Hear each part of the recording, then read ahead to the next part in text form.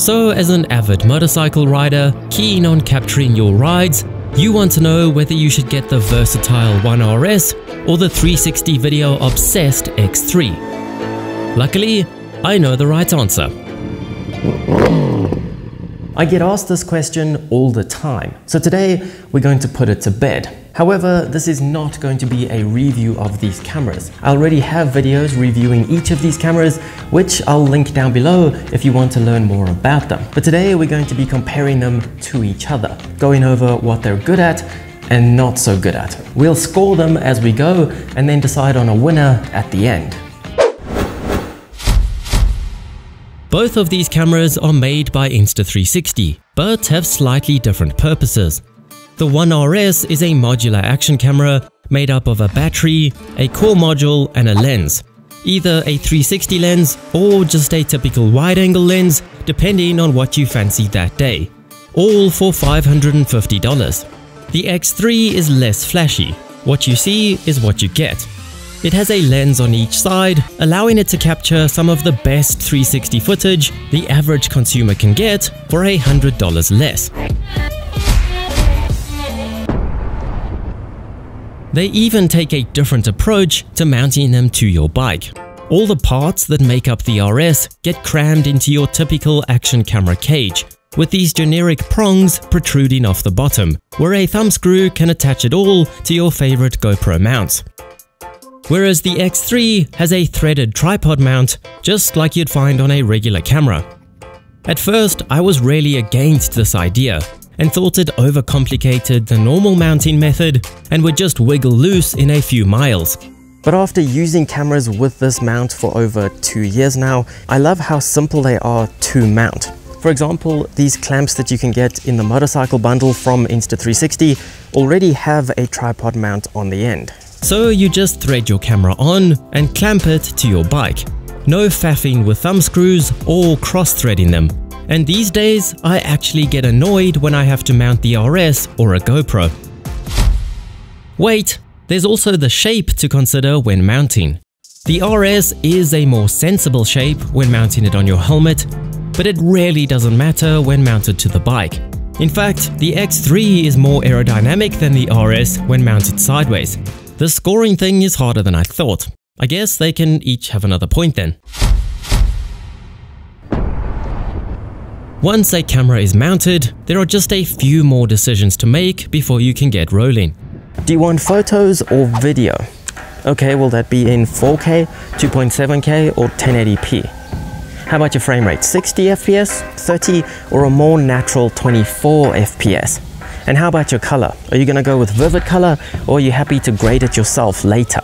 I'm sure you know the drill. Answering the questions is hard enough. So to do it on a tiny screen like the RS has is even worse.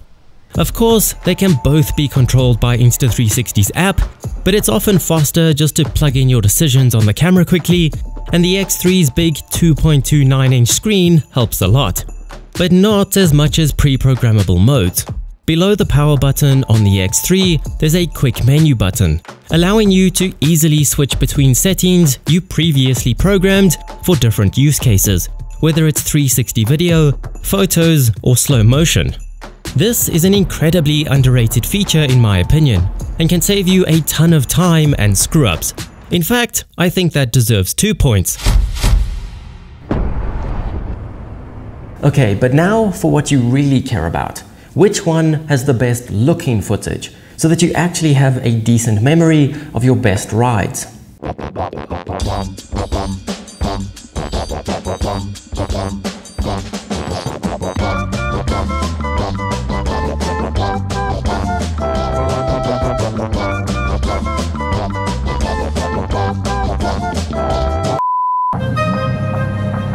When it comes to 360 video, they both look very similar. They both record at 5.7K, which when cropped down to your typical field of view is only 1080p. But it's still the best 360 video quality you can buy. Insta360 leads the game here, and I never get tired of the awesome angles and swooping shots I can get with my 360 cameras.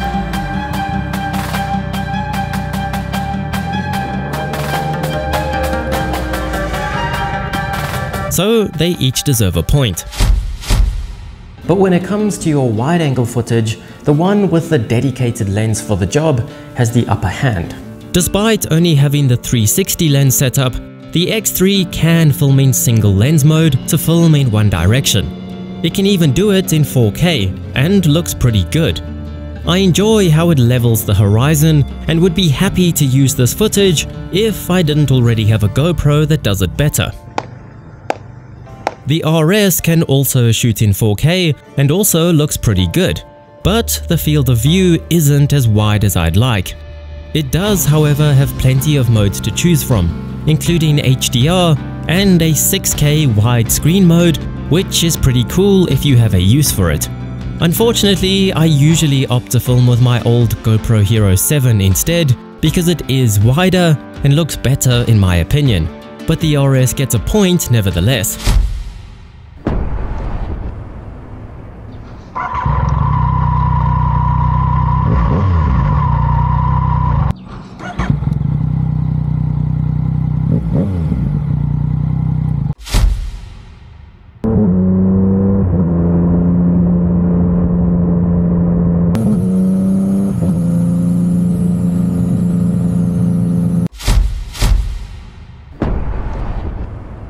Both of these cameras have a cool party trick when it comes to photos. The RS can take 48 megapixel photos with its wide-angle lens, so you can crop in an insane amount without it getting pixelated. And the X3 can take 72 megapixel 360 photos, allowing you to choose from infinite angles and crop it for Instagram while still getting a good quality photo, which bumps each camera up a point. They can both accommodate your strange hobby of putting a microphone in your helmet, plugging said microphone into the camera, and riding around sharing your most intimate thoughts and road rage. Would Kawasaki's be faster if they were blue? Is that the secret to Yamaha's brilliance? So now what you're listening to is a lapel microphone inside of my helmet plugged into the side of the Insta360 One RS with their new mic adapter. They both simply just get the job done rather than excel at it, but in my opinion the X3 does a slightly better job. There's really no difference here at all, since they both use the same apps from Insta360. Apps that have severely improved since I started filming with their cameras and are still currently improving. The workflow does take a bit of getting your head around, but then whatever you want to do is pretty straightforward. There is plenty of automation like subject tracking and auto editing to make your life easier, or using your phone as a viewfinder to dictate what's in frame. So you don't have to be knowledgeable about video editing to get what you want, which personally upsets me as someone who likes video editing. The X3 is what it is. There's no upgrading it. You will get software updates throughout your ownership, which will make it better to use, but you're stuck with this hardware until the X4 comes out, by which time you'll have to buy an entirely new camera to upgrade. Whereas upgradability is the RS's purpose in life. This is the second generation of this camera, and they've proven that when they bring out a new lens or processing module, you can just slap it onto your existing camera and make it better for less money than a whole new camera. Not to mention, every now and then they come out with accessories that can fit these cameras, like bigger batteries or fancy niche lenses that are a bit of fun if you're into camera stuff. Okay, so truth be told, the whole scoring system thing was complete rubbish and entirely for my own amusement. Because the reality is, if you even had to ask which of these two cameras you should buy, then you should buy the RS. If you had zero interest in the wide-angle feature to begin with, you wouldn't have even considered the RS in the first place. The RS does a little bit of everything quite well, and the X3 does 360 very well. It's not rocket science. No matter which of these cameras you buy, you will like them. But anyway, there are often specials where you can get a free gift with your camera if you buy through my affiliate links, like a selfie stick or biker bundle. So please consider doing so if you pick up a camera.